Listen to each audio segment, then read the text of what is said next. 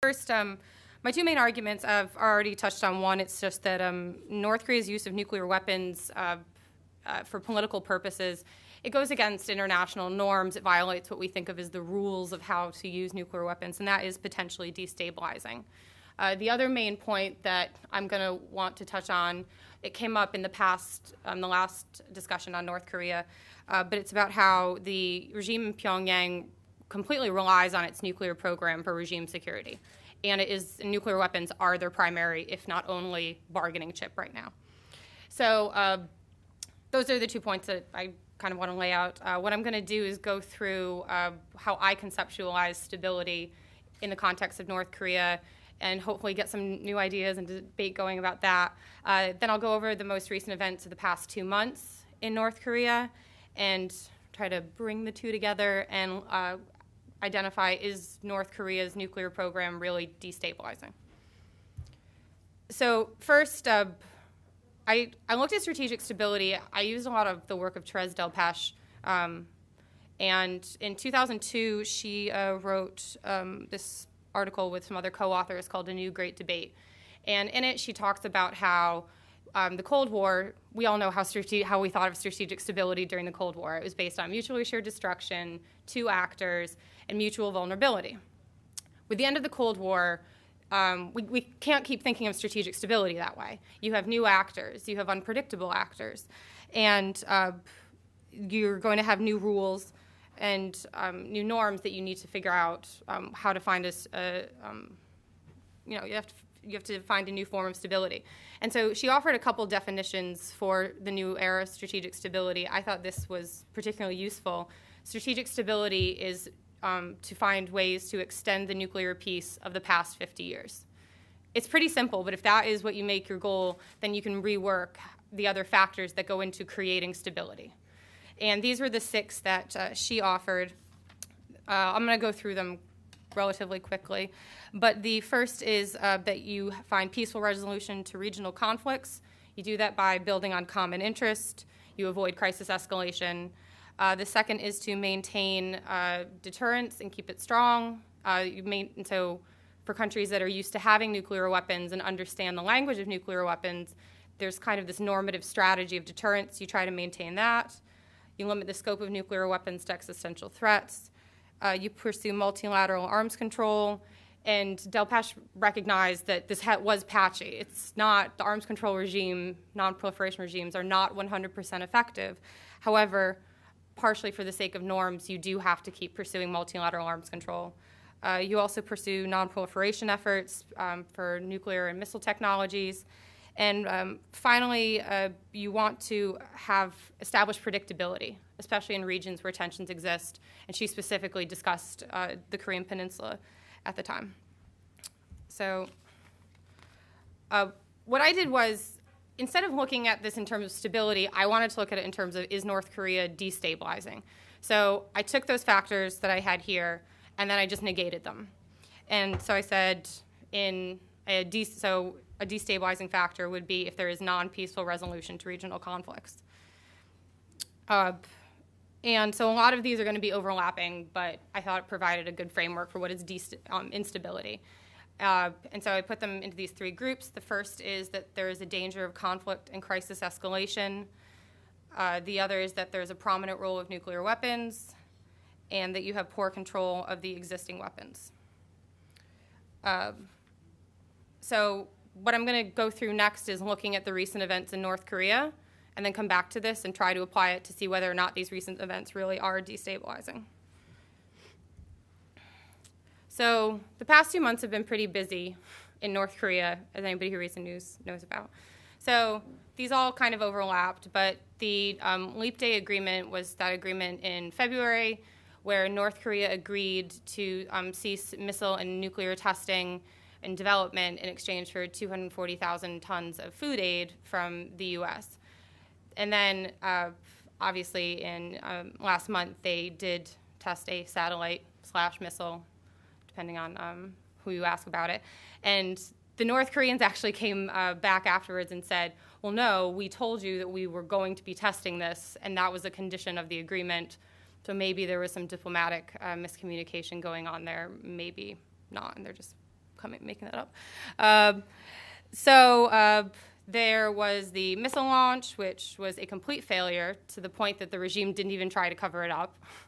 It flew 93 miles for 1 minute, and then it fell apart. Then there was also this pictures of the quote-unquote new missile that was unveiled at the parade for Kim Il-sung's 100th birthday.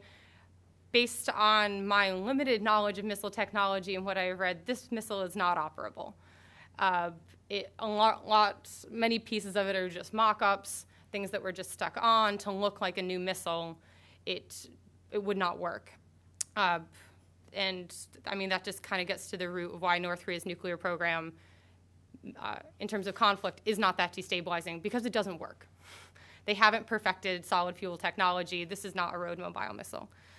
And then there's also the issue of whether or not there will be another nuclear test. I argue that there will be by the end of the year. I'll get into that in a second. But it would fit into their cycle of past behavior. And then finally, 2012 is a very important year in North Korean legacy. It's the 100th anniversary of Kim Il-sung's birth. It's the 70th anniversary of Kim Jong-il's birth. And for the past decade or so, for some reason, the Kim regime has been saying 2012 is the year that we will achieve complete military and economic independence. So they've really been building up on this, and there's a lot of pressure on 2012 to be a big year for North Korea. So there's a lot going on there. So how does that fit into the pattern of past behavior? So as I've said, they rely on the nuclear program for regime legitimacy and as a bargaining chip.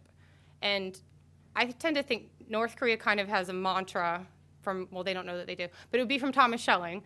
When Schelling said, the power to hurt is bargaining power. And North Korea plays that quite well, actually, when you think about it. The nuclear program itself is technically a relatively hollow threat, but they still use it for bargaining power quite well. And Kim Jong-il, in particular, did that very well, as I'll show on the next slide. So there are some questions as to whether or not Kim Jong-un will continue that, but the nuclear program is the root of the Kim regime. And just because there's a new leader doesn't mean that that cycle or their reliance on the nuclear program is going to change. The elite, the military elite in North Korea are all completely dependent on the Kim regime. So it isn't like new leader, everything changes. No, the new leader still has the same people behind him. And so there is a bit of just entropy going on, I think. So I actually built this chart after the 2009 test just to show how it all fit in. So if you start in the upper left-hand corner, North Korea does something bad. They usually do things in bundles as well, which is interesting. If you think they did that in 2009, there was a missile test, the nuclear test, and they announced that Kim Jong-un would be succeeding Kim Jong-il, that all these things are all kind of mixed together. But so if they start, they have some sort of provocative behavior, the international community responds, levy sanctions. We think that sanctions bring them to the negotiating table. For whatever reason, they come to the negotiating table, they get what they want out of it, and as soon as they get what they want, or like recently, they didn't even get the food aid, but they, again, do some sort of provocative behavior. And it's just this self-perpetuating cycle. This is why we think of them as a petulant child. They just keep doing the same thing over and over again. But we are all, the international community also kind of plays into that cycle as well. And this is where I think the nuclear test kind of would clearly fit in the upper left-hand corner, because things happen in bundles in North Korea. The nuclear test would fit in with the recent missile test, the military parade, and as I explained, the importance of 2012 for the North Korean culture. So what is North Korea destabilizing? What are I don't mean as a rhetorical question, but what are those sources of instability in North Korea based on that framework I had? So first you have the risk of conflict, and here you have a risk of crisis escalation.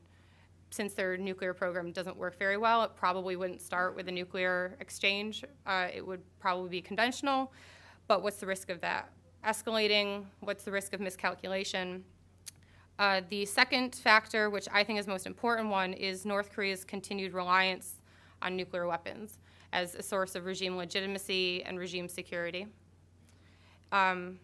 And then this quote that I pulled is by Kongdang Oh from the Institute for Defense Analyses in Alexandria. And her argument, I think it applies, is that North Korea, when threatened to porcupine, sticks out its spines. In North Korea's mind, especially after the George W. Bush administration and that famous Axis of Evil speech, North Korea doesn't feel particularly safe. The Kim regime does not feel safe. What do they have to work with to ensure their own national security? All that they have is their military program, and that's all that they know how to work with. So as a result of relying on it, yes, it creates some hairy situations with their neighbors, jeopardizes relationship with China, but it's all that they know and all that they have to work with. And the last factor for instability is the potential for arms control. Obviously, we know six-party talks have failed, and North Korea has a history of proliferating missile and nuclear technology, which I'm sorry I won't have time to go into in more detail. So how do you treat a petulant child? Thus far, we've been putting Pyongyang in a corner. My PhD thesis is actually on trust building in U.S.-Russia arms control. So why am I here talking about North Korea? I really wanted to take some of the U.S.-Russia experiences in trust building and see, like, particularly Reagan and Gorbachev dynamics and their work at rapprochement, and see would that work for something like North Korea. I don't at all mean to equate the Soviet Union with North Korea, but I thought it would be, it's an interesting exercise. So Reagan's approach was, I identified these 4 prongs to it. The first was linkages, where you have, for Reagan, it was a 4-point diplomatic strategy. And somebody mentioned earlier in the Q&A, how do you account for human rights in North Korea? Well, the U.S. already tried to do that with the exchange for food, so that's one way. But if you expand that, make it also about economic collaboration. You can't just have your relationship be completely about their nuclear program. And by having a multi-pronged strategy, you can build momentum in some areas, as long as you keep the momentum going. For Reagan, at least, this was his main strategy. And so even if some parts of the plan don't work, others will, you just have to keep talking. The second part was small steps. For the end of the Cold War, Reagan went to when Brezhnev died, Reagan went to the Soviet embassy and signed the condolences book. It seems like a really small thing, but many of the Soviets mentioned it, that it was the first time a president had done that, and it made them start thinking, maybe we need to listen to what the Americans are saying. I'm not saying signing a condolence book ended the Cold War, but if you get enough small steps going, you have to keep building the momentum. You cannot ignore bad behavior, because that also is just hurting the norm of deterrence, nuclear control. And I think that was why the Leap Day agreement fell apart, was after North Korea's missile test, Obama canceled it. So you also have to reassure your allies, and South Korea certainly wouldn't be happy if North Korea had a nuclear test and the U.S. did nothing. And then finally, and Otso talked about this in his presentation, I thought was really interesting, that what is the strategic vision for North Korea? Is there an end goal? If you read a lot of U.S. strategy documents, they normally talk about, well, North Korea does this, North Korea does that, but what do we actually want out of them? Do we want reintegration of the Korean Peninsula? Do we want regime change? Do we just want to engage them on arms control? There's a lack of strategic vision right there, and that was Reagan's key point when he started pursuing a strategy for engaging with Gorbachev. Throughout this, you have to continue the message of deterrence, and you have to keep reassuring your allies in the region. So I don't at all mean to suggest this is easy. This is really, really hard. One example that is particularly hard right now, at least, is U.S. domestic politics, where after the North Korean missile test, Romney came out and just slammed Obama for saying, how could you let them do this? And so Obama can't appear weak on North Korea. So that's just one example. There's tons, but I just thought it just shows how to approach this is also driven by domestic issues as well. So in closing, hopefully this raised some issues about strategic stability. We do often think of strategic stability in terms of conflict and crisis instability and the risk of the outbreak of conflict. But there's also political aspects to stability, which North Korea is proving to play quite well. And the last thing I just wanted to throw out 3 questions that I thought were interesting. Is strategic stability more than the absence of conflict? Would another North Korean nuclear test destabilize the region? And is stability improved by treating North Korea as a pariah? Or is there potential to re-engage with North Korea, and would that actually increase stability? So thank you.